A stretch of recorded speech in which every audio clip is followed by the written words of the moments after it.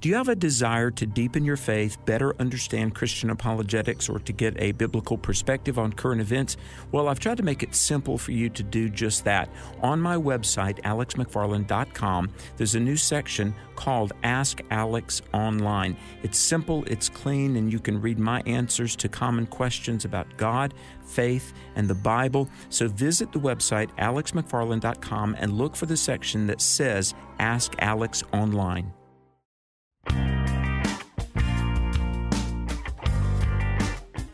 The spiritual condition of America, politics, culture, and current events, analyzed through the lens of Scripture.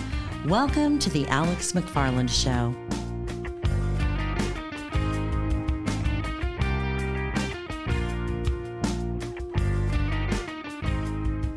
Have you ever heard the phrase, by your request? Hi, Alex McFarland here. Those of you that know Angie and me know that we've played music and sung, and we love music. And I remember back in the 90s, there was a program on cable TV called By Your Request. And they would have famous artists. I remember seeing the Bee Gees and Bob Dylan and Elton John and different ones, and the audience could ask anything, and the people would play it. I remember watching Elton John on one of these By Your Request shows, and people were asking obscure things, and he would say, I haven't thought of that song in years, but I'll do my best to play it. Well, today we have a show that we might call By Request, because I have with me, and you've heard him on the program before, longtime colleague and friend. He's really like family to Angie and me, Kamal Saleem. We were colleagues at Focus on the Family.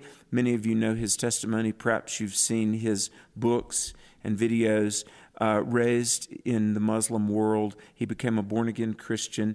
And really, like no other scholar that I know, Kamal's knowledge of the Middle East, of Bible history, Bible prophecy, the rise of Islam, the struggle between the children of Isaac, the children of Ishmael, and then how, as a Christian, to reach out to Muslims. He is the expert, quite literally. And he does not know what we're going to talk about. He does not know what I'm going to ask. But I feel, Kamal, like a kid at Christmas, because I'm going to avail myself to your knowledge. And the listeners will benefit from your wisdom as well. So first of all, I want to say thank you. And in a moment, we'll ask some questions. But welcome, my dear brother, and thanks for being with us. Brother Alex, what astonished me that you are not just scholar, but the lover of God. Truly, when somebody become your friend, they become more than friend. They become family. You know, everything that you do and you say, it just knocked the socks out of my feet, you know. So it's such a blessing and honor to be with you and co-labor with you. This is a great time to be together. Well, before we start the questions, and folks, you don't want to miss this. This is going to be great. I want you to tell people what your website is, how may people find you, the books, the videos you've created. Yes, so my website, you know, if you want to know more about me, we don't advertise ourselves out there on purpose.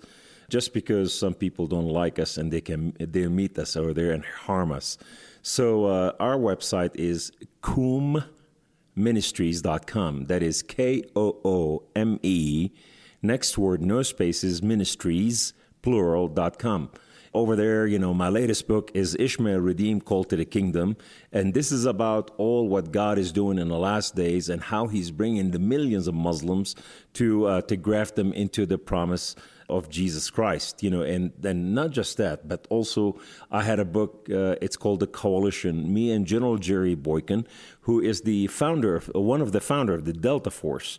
You know, we work together and we still work together, and we are writing sequel on The Coalition. And I have my autobiography, The Blood of Lambs, and I have several other things and DVD, but you can find them all on our website at KOOMEministries.com. Well, thank you very much, and it's great to be with you. So let me read a scripture that we've heard about in the news a lot since October of 23, Ezekiel 38 and 39.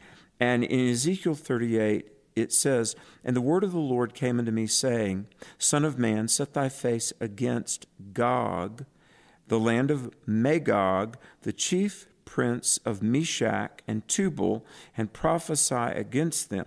and say, Thus saith the Lord, Gog, behold, I am against thee, O Gog, the chief prince of Meshach and Tubal. And I would encourage people to read Ezekiel 38 and 39. So, Kamal Saleem, what is Gog? What is Magog? What is Meshach? What is Tubal? Are these nations? Do they still exist? Help us understand this. So before I answer this question, we need to know what we are dealing right now with. So this October 7th, that the war with Israel and Hamas and other faction, Hezbollah, this is the continuous war of Psalms 83. So Psalms 83 will lead to Gog and Magog, but Psalms 83 is a declaration by God to the church to pray in intercession for Israel for such time as this. And this is a mandate, for the church to pray those prayers. And if we come to understand this, we come to understand that the bloodline of Hamas, because, they are not Ishmaelite, even though that they are Sunni, that they are not Ishmaelite. They are the Edoms, from the Edomites, so from bloodline of Esau. And then also that they are from the sons of Lot, the two grandsons of, sons of Lot. They came, radical remnant too. But then we see also the bloodline of the Amalekite. And we see also the Canaanite, and we are seeing a mixture of people that they fought against Israel throughout time and history from the beginning of time. And so, but all this, what happened is all this must happen. You go like, how come Israel with all its glory never understood that there were attack was coming at them and it was surprise attack? So we need to understand exactly that this has to happen specifically to awaken Israel to the next stage of war. So Israel will have to defeat Hezbollah next, and as they defeated Hamas right now, and then they will move after that. They will move to a peace treaty as they take more lands that God gave it to them as their inheritance from the beginning of time, but it was not the right time. But now is the time because they were hostile against them. When I read Psalm 83, and I was following along, and by the way, it was letter perfect, the way that you were sharing these. I mean, here they are, the tabernacles of Edom and the Ishmaelites, the Moabites, Amalekites, Philistines, the Midianites. You know your scripture. Here is the thing. Some of these ancient adversaries against Israel, like the Philistines, do these nations still exist? Yes, they do. As a matter of fact, there's a blessings and their curses. So we see the blessing and the curses was spoken. This is when Jacob and Esau, God said to Isaac, out of your wife's belly, there will be two nations coming out. Two nations, and we saw that Esau came first, and he was holding to the foot of Jacob, to the ankle of Jacob. He was trying to kill him even in his mother womb. This is what the Word of God described to us as you go into the Aramaic, that he was hostile to his brother. So what happened, we see the first terrorist on the rise against Israel, against God people, against the Ishmaelite, against the Israelite, was Esau. Esau was the first terrorist, and God revealed his agenda and how he's going to destroy his brother Jacob, and how, he came to destroy and steal Ishmael's inheritance. And so we see the Palestinian today, every land they enter in, they try to take over the land that they have been invited to. So that's why a lot of nations don't want the Philistine to come to their nation, because they see trouble coming about. We need to understand that it is spiritually rooted within these people. We've got to take a break. Our very special guest, Christian, former Muslim, scholar of history, scripture, and the geopolitical affairs, past and present, Kamal Saleem. Stay tuned. We're going to continue with the questions by request. Fox News and CNN call Alex McFarland a religion and culture expert. Stay tuned for more of his teaching and commentary after this.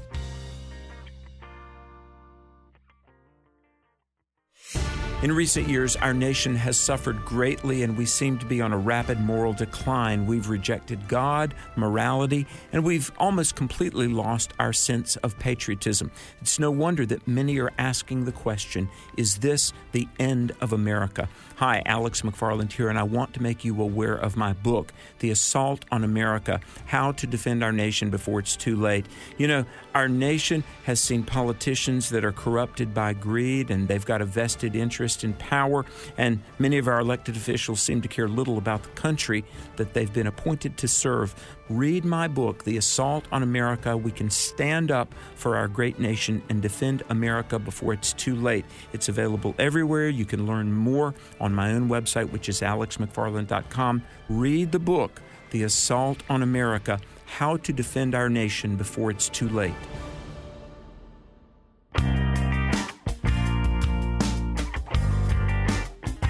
He's been called trusted, truthful, and timely. Welcome back to the Alex McFarland Show.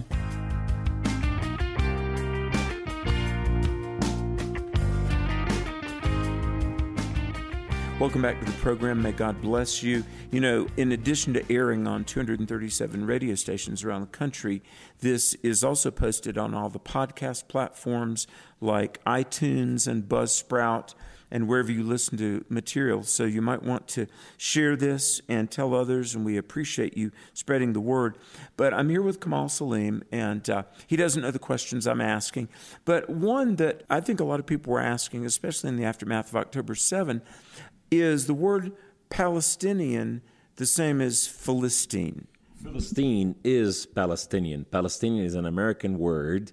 Philistine is the Arabic word, that's what they are. So the Philistine, these were people came out of the bloodline of Ham. Ham is the firstborn son to Noah. So, and Shem was the second one, and Japheth was the third one. All these things are rooted and embedded in bloodlines, all those curses and blessings. Noah, one day he went to sleep and he had a few too many and he got drunk, and then Ham was coming out of his tent mocking his father. And then when Shem found out what happened, he went and he took his brother Japheth and covered his father nakedness. And so when Noah woke up, the word of God says he knew what Ham did to him. So, and that word is used in Genesis again, and we see that, God said, and Adam knew Eve. So he slept with Eve, so he had a relationship with her. So Ham mocked his father and did what he did to him. So when Noah woke up, he blessed Shem and he cursed Ham, and he specifically cursed his first son, Canaan. And that's why God said to Israel to go possess the Canaanites, the land of the Canaanites. And as we see the bloodline today, people acting one way versus the other, we need to know who are these people, what their bloodline, and why they acting like this. October 7th, what took place over there, that was a spiritual war. It was more than a physical war. The first thing, there's a war in heaven right now, and it is God is heaven. It's called Moad. It's a Hebraic word. It's Aramaic. Moad is a date. God held different date. In the Greek, it's called kairos. And these are dates specifically he held in eternity because he promised to do something on earth in the right timing. So God is having that open window over the Ishmaelites, over the Muslim people all over the world, where God is bringing the Muslims to the table of Jesus Christ. And we see what's happening over there, that, that this war that took place, that Saudi Arabia was about to sit down with Israel and sign the Abrahamic Accords. And by doing so, the whole Muslim world will have to follow in the footsteps of Saudi Arabia to recognize Israel as a sovereign state for the first time. And then the second thing is Jerusalem as the state capital of Israel. And that's where Jesus Christ will return. All this happened, so Iran launched that war through Hamas and through Hezbollah against Israel to stop the signing of the Abrahamic Accords. Kamal, As long as I've been alert and aware, ever since I was a child, it seems like the Middle East has been in the news. And I think about the Shah of Iran in 1979 and the Ayatollah Khomeini. I think about, by the 80s, Yasser Arafat was frequently in the news. And he said they wanted Israel driven into the sea. I think about Anwar Sadat was becoming friendly with Israel and was assassinated, just sitting a few seats away from Princess Diana at a function. So it seems like whenever Middle Eastern leaders try to befriend Israel, it does not end well for them. That's exactly right. What we're dealing with is we have a group after the fall of the Ottoman Empire, which is the Turks. Today, Erdogan Tayyip, the president of Turkey, he's trying to rise up again the Ottoman Empire. And he built the monument, and he built the armories, and he is changing the nation. So what happened is, upon the fall of this, a unique group called the Muslim Brotherhood rose up to glory and power to bring about jihadism, which is a holy war, and by bringing Sharia to all nations. So their strategy was, if we embedded Sharia, and Sharia is the Islamic constitution, it constitutes everything to the Muslim of way of life, the do and the don'ts, the whole 9 yards. So what happened is they can infiltrate the nation from within, creating nation within nations, state within state. So therefore, what happened is we see that this group they birth Yasser Arafat. Yasser Arafat, his great-grandfather, he was the Grand Mufti of Jerusalem, which is who he sat with Hitler, and he raised two biggest regiment of the SS, from Muslim nation, and they killed more Jewish people than any other German soldier. And so we see all this as a bloodline, and these bloodline, we see that they're coming from Ham, and because Egypt was born out of Ham bloodline, Africa was out of Ham bloodline, and then we see them mixed in the Middle East and different places, and that's why we see Iran is rising, because Iran is part of Keturah's son, and these are Shia. This is not just physical, it's not just political or military. As I'm hearing this, and lineages of people that date back to the first book of the Bible, this is very spiritual, isn't it? Absolutely. And we see, upon the second Genesis, which is, when the flood took place, and the new beginning started about, we see those bloodline start taking place over there, and the blessing and the curses took place with all this. And so now we see all these things are rising up, those that they're against God and those that they are for God. But we see the Ishmaelites coming to sit at a table with their brother, the Israelite. Bahrain, Jordan, and UAE, United Arab Emirates, and Oman, all of them signed the treaty, the Abrahamic Accords. The only thing is left is Kuwait and Qatar and Saudi Arabia. Saudi Arabia was coming to sign these accords to recognize Israel and to recognize, the table of Abraham is to be resurrected again in the Middle East. And so Iran is dealing with two problems. The first problem is they don't have the power over the Muslim world. They could not control the Muslim world.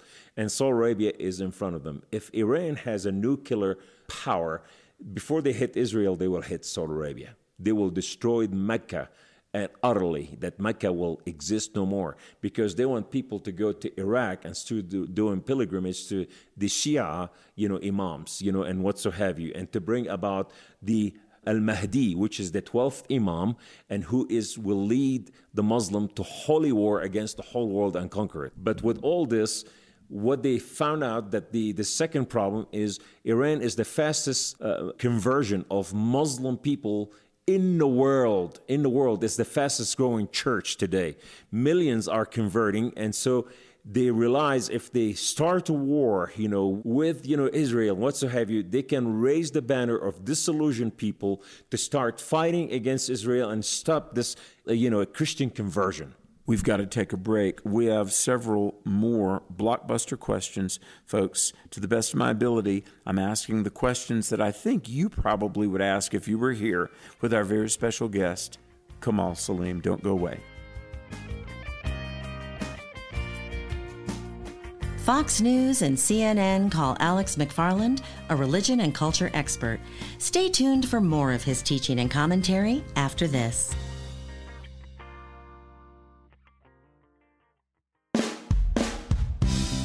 Over the last several decades, it's been my joy to travel the world talking with children, teens, adults, people of all ages about the questions they have related to God, the Bible, Christianity, and how to know Jesus personally.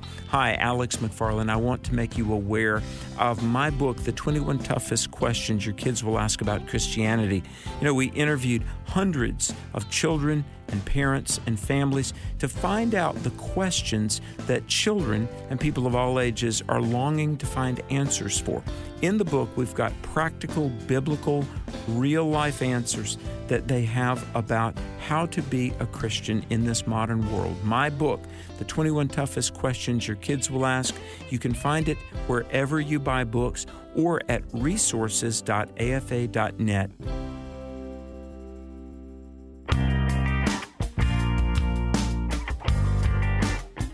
He's been called trusted, truthful, and timely.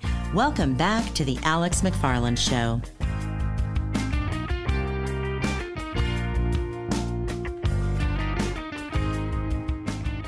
Welcome back to the program. What an honor to have my historical, biblical, theological jukebox in front of me. You know, used to be in restaurants, a jukebox, you could press a button and play your favorite record.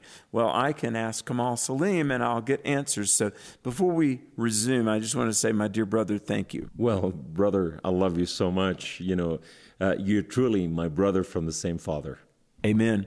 So before the break, we were talking about the bloodlines and things continue. So as I read my Bible, Kamal, it seems like there's going to be a time of trouble on earth called the tribulation. The Bible talks about an antichrist that takes over the world, and you can't buy or sell without his mark. And I'm sure everybody listening knows about that.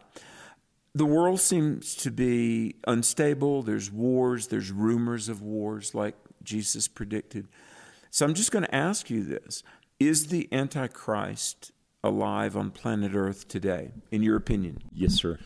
So, you know, everything that I try to speak on in, whether it's history or geography or whatever, I try to root it in the Bible. You know, if it's not rooted in the Bible, it's not real.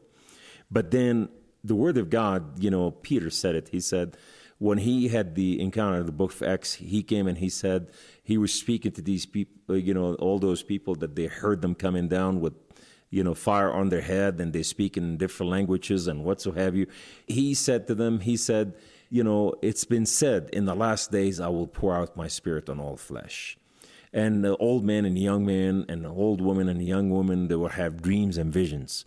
And so he said, and even on your maidservant, I will do the same thing, dreams and visions. Well, the maidservant to Abraham was Hagar, you know, and from my childhood, I remember I was having dreams. But when I became a follower of Jesus Christ, I started having visions. And the visions were so amazing, you know, because, they were just brilliant. And I run to the Bible, try to see if they affirmed in the Bible and read it. And then I come to the conclusion that it's true. So I was 32 years ago, I had a vision. And in the vision, I saw this young boy is about 7 to 8 years old, somewhere in between. You know, he had blue eyes, white hair, fair skin. And the Lord says, behold, the Antichrist. And the people that they were around him, they looked like the Eastern European. You know, and this is what I remember. So if I have to make an assumption, and this is my opinion, I think the Antichrist is among us already. And he's about 32 years old. You know, he will be a counterfeit Christ. And there's a scripture a lot of leaders throughout history, some of the great reformers like the Wesleys, Martin Luther, believed. Daniel 11:37 speaks of the Antichrist. This person, he would be vile, he would be evil. Daniel 11:37 says, he will not regard the God of his fathers, nor the desire of women, nor regard any God, for he shall magnify himself above all. Now, it's been theorized that this Antichrist, who will one day take over the world, would he be part Jewish, not regarding the God of his fathers? Some have believed he would be a homosexual because he will not have desire for women. We've seen a rise of atheism. And, I think about this, Kamal, that we're living in a time where the world is wired up. It's a surveillance state. There's internet and cameras everywhere. The last 15 years, globally, there's been a rise of atheism, a lack of morality, the rise of the gay transgender movements. Could these things be setting the stage for the emergence of the Antichrist, who, though we don't know him yet, is somewhere alive on planet Earth? Here's the thing. We have to know what God says, So the enemy, before they come about, they have to create confusion. And Jesus forewarned us. He said, they said, when all these events will happen, Lord, he said, nobody knows the time and hour except the Father, but here's the biggest sign for that time. See that you are not deceived. So it will be the age of deception. So this is where good is evil and evil is good, and light is darkness and darkness is light. This is when people flip inside out and they start, worshiping idolism and, the rise of idols. It'll be like in the days of Elijah, where, Jezebel is being worshipped again. But then when we look at all this, God gave us another something that will happen in our time, and it's so powerful. In Isaiah 60, he said, "Arise and shine, for your light has come, and the glory of the Lord has risen upon you." He said, see, meaning look at this, pay attention to this, and know this. So all those three, these are command. See, he said, when the darkness fills the earth and the deep darkness, the heart of the people, then he said, my glory shall come upon you. We have entered that era right now, and we are seeing in America, leaders, our presidents are cursing the God of heaven and earth. They're mocking creation, and they are doing all this. And we are seeing, new people are entering into the presence of Jesus Christ because he's appearing to them.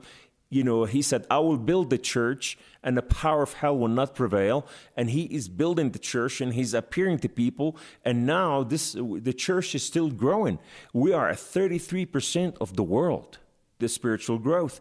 And the only thing that tracing behind us are the Muslims, are at 22%. So they are 10% behind us.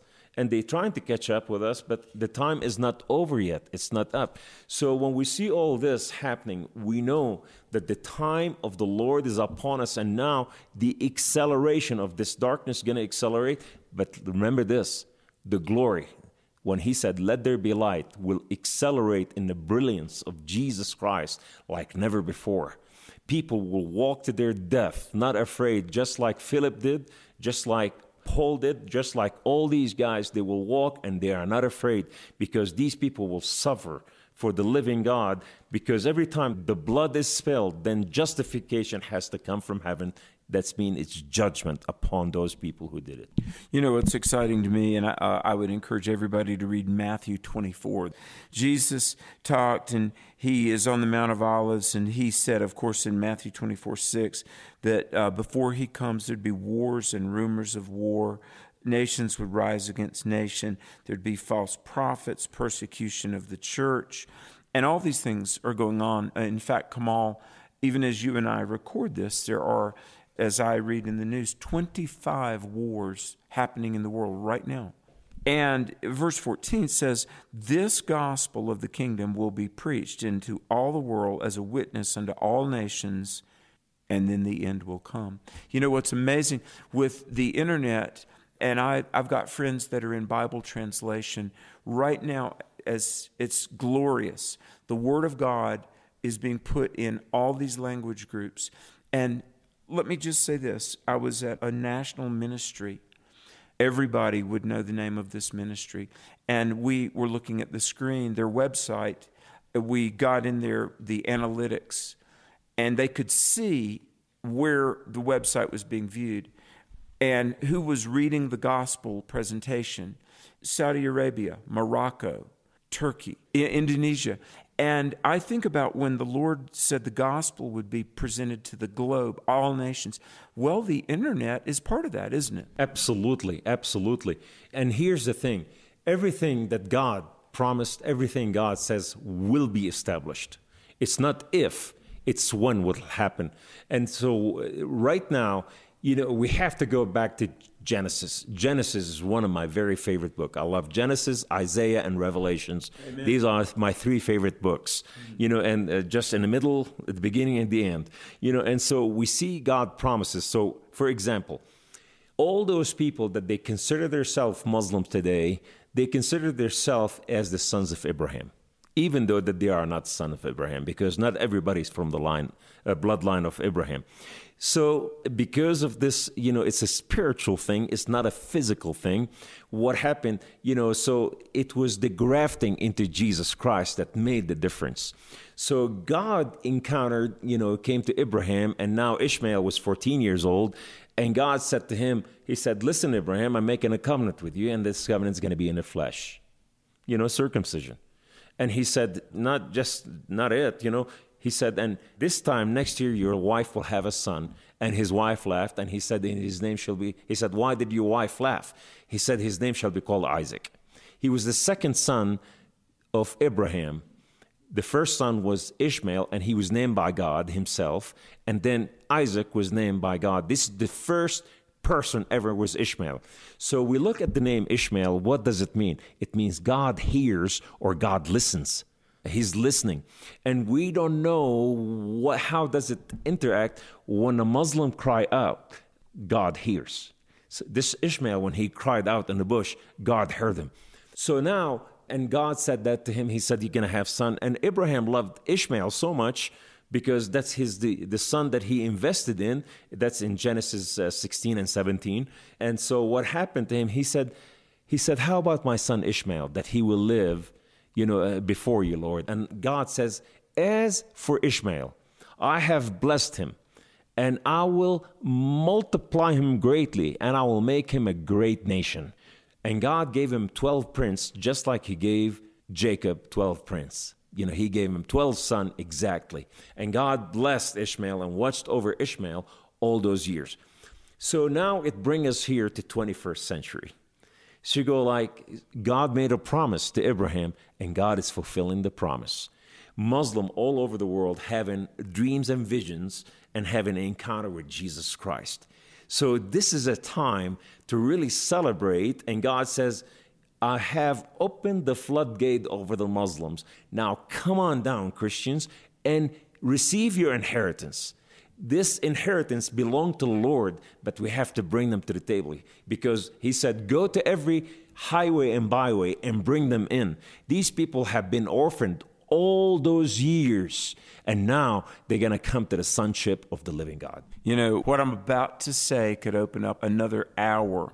So I'm going to ask you to be as brief as you can, but I've got this question. Does the Ark of the Covenant still exist? And somewhere hidden away, I've heard Egypt, I've heard Syria, I've heard under the Temple Mount. Does the famed Ark of the Covenant still exist? So here's a theory that I heard by Jewish, not by me, where Jesus Christ was crucified and the earthquake took place.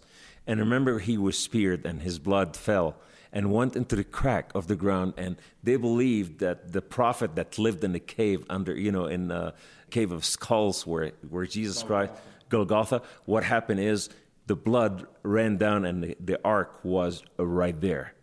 But when Jesus Christ rose, the dead rose with him, and paradise was transformed to heaven and whatsoever have you. But here's the thing. Where is Jesus Christ seated right now? At the right hand of the Father. And what is that called? The seat of mercy. What is the mercy seat? The mercy seat is the Ark of the Covenant. What is the Ark of the Covenant? Is when the innocent blood is spilled on it to offer sacrifice to the living God. And so in Psalms 91, he said, it is he who dwells in the secret place of the Most High God, the secret place of the Most High God, the secret place of the Most High God, that he dwells under what? Under the shadow of Almighty God, under his wings, under his feathers. What was on the Ark of the Covenant? The wings, the two, angels, serve him with their, with their wings extended. Yeah. So this is where the Ark of Covenant, and Jesus is seated on the Ark of Covenant right now, the seat of mercy, where the blood was spilled, and now he bought humanity, those that they received him, that they are the follower of Jesus Christ, and they are filled with his glory to fulfill the purpose of God in the land of the living. Well, hallelujah. And let me say this, folks. Life's purpose is to know Christ. On my website, which is alexmcfarland.com, there's a tab. It says, what does God say about my relationship with him?